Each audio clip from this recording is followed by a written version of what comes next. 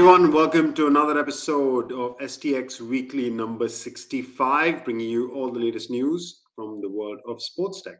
Let's kick us off with some funding news, as we always do. Last week, we didn't have too many stories. This week, we have quite a few. Leading off with EGYM, Munich-based smart fitness equipment provider. They raised $225 million from... Let's, of course, round of applause for Donald Trump's son-in-law, Jared Kushner, his VC firm, Affinity Partners, $225 million that they just raised. Excuse me.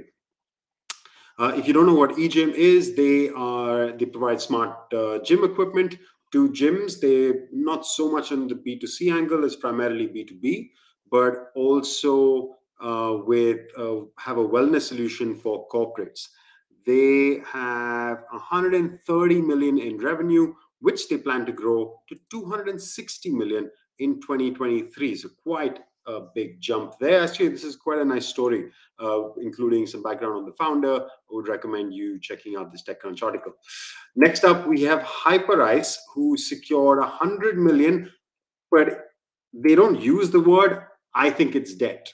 Having read the article and having tried to read between the lines of the article, it goes on to say that Atlas Credit Partners, I think the clue is in that name as well, they are providing $100 million strategic growth capital facility investment in Hyperice. So many words to say something fairly simple. We're giving you $100 million to grow, but this is probably not equity. Again, they don't use the word debt, but it seems like it is for working capital management or for whatever else Hyperice may need the capital for. So this $100 million that Hyperice has access to, won't call it a funding round.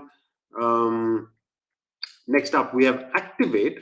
We've actually covered them before. This is a company that seems to be raising money pretty often. They've raised a total of $35 million, 3.7 million in this round. This is from Will Ventures, Tal Ventures, and Benson Oak Ventures. What does Aktivate do? Aktivate is basically a sports management software, but for schools. So not for the athletic programs of the universities or essentially institutions covered by the NCAA. This is for the school level, which are also very important, let's say, to the American sports ecosystem.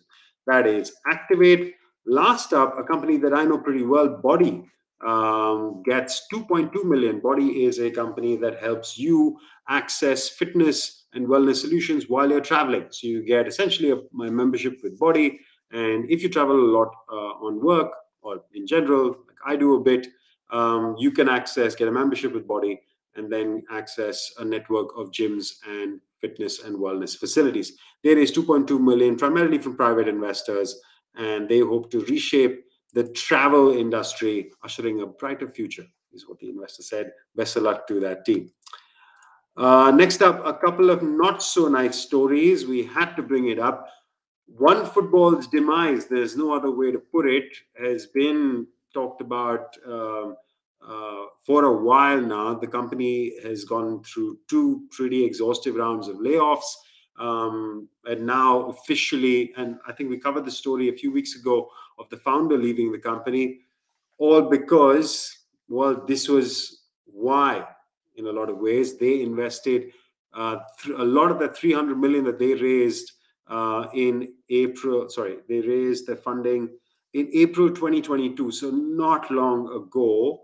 A lot of that money went into this platform called AERA. I think it's actually before that. I don't believe it's just a year. Maybe it has been only a year. So much has happened. But AERA, then NFT marketplace, has officially closed down. There are 170 million users strong, OneFootball, but even they couldn't support NFT marketplace. Now, this comes with complications for the company because a lot of that capital was promised to some pretty major leagues, including 16 million is owed to the German Football League, the DFL. And OneFootball is not a small company, apart from the fact that they have 170 million users. Look at their shareholders: FC Barcelona, Manchester United, FC Barcelona, Manchester City, Real Madrid, Bayern Munich, and so on.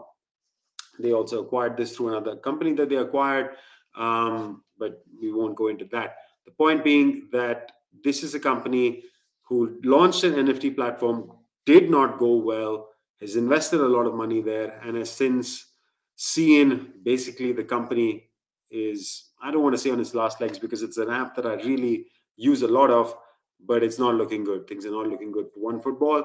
Another company where things are not looking so good is Dapper Labbs. They announced also a third round of layoffs. They laid off 51 employees. Very emotional message from the CEO, Roham Gharegoglu. I'm sure Gharegoglu. I'm sure I said that wrong the first time. Apologies, Roham. So he shared his email on Twitter. But Dapper Labs, who are of course behind NBA Top Shots and NFL All Day and CryptoKitties for OGs of the NFT space, they are not as negative as maybe things are with OneFootball. They say that they have enough capital to sustain the Flow blockchain, which is what they operate on, as well as the company. They are just leaning out their operations. I think they are still about a 360 people strong company is what I read somewhere. 361 employees. They last raised $305 million in March of 21 at a $2.5 billion, $2.6 billion valuation. So they say that they're not running out of capital. Maybe the layoffs are just what Rohan says they are. They're an efficiency, part of an efficiency play. We hope all the best for the remaining employees in the company.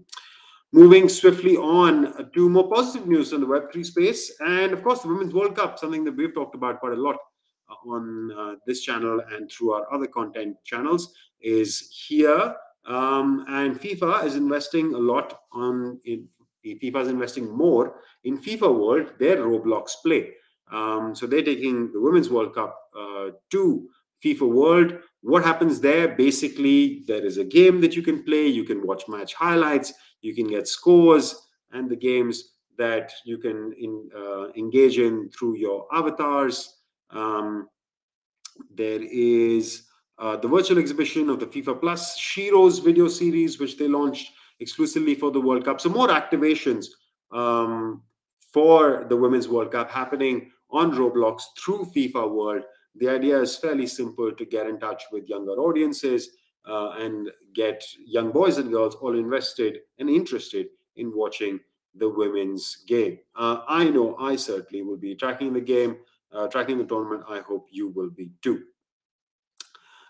Second last story is actually one that I was a bit surprised by. This is maybe past our radar, or I couldn't see that we've covered it anyway. We covered a couple of other bits of news from Scrum Ventures. It's a company that we know for a while. Michael Proman as well. We've even featured him on our content in previous years.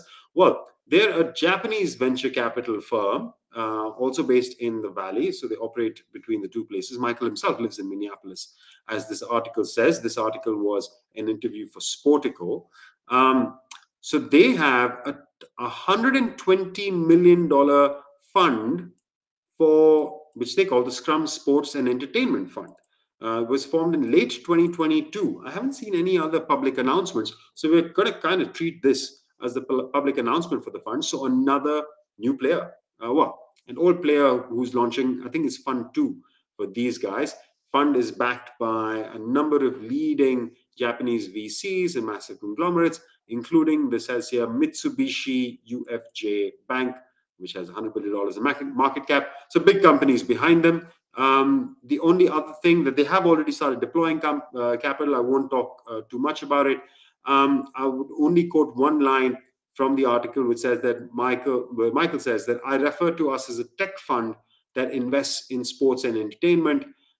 It is a very subtle difference. The point being that they are very much tech focused, but with a sports and entertainment focus. So not investing in, let's say, sports rights or sports teams or leagues, things of that nature. All right, and my top story for the week. It feels not that long ago where we used to talk about Peloton. It felt like almost every week on the show. Now it feels like Fanatics, whether they're buying companies in Japan or in Italy or launching all sorts of new businesses. This is one where they're getting interested in live events. Fanatics basically wants to host a Comic-Con equivalent for sports collectibles. or maybe it's for sports in general, but certainly leading with sports collectibles. They want to create a coming on experience for sports collectibles. It says right there. They will do this in partnership with IMG. They have hired somebody to lead this business who was the former head of New York Comic Con. Lance Fensterman, the CEO of Fanatics Events, left Repop and where he was involved in New York Comic Con. Why is this relevant? Because it's just another divestment. Fanatics is a tech company started in e-commerce. They've put in another bid for PointsBet, which they're a company they've been trying to acquire and have been basically battling with DraftKings on.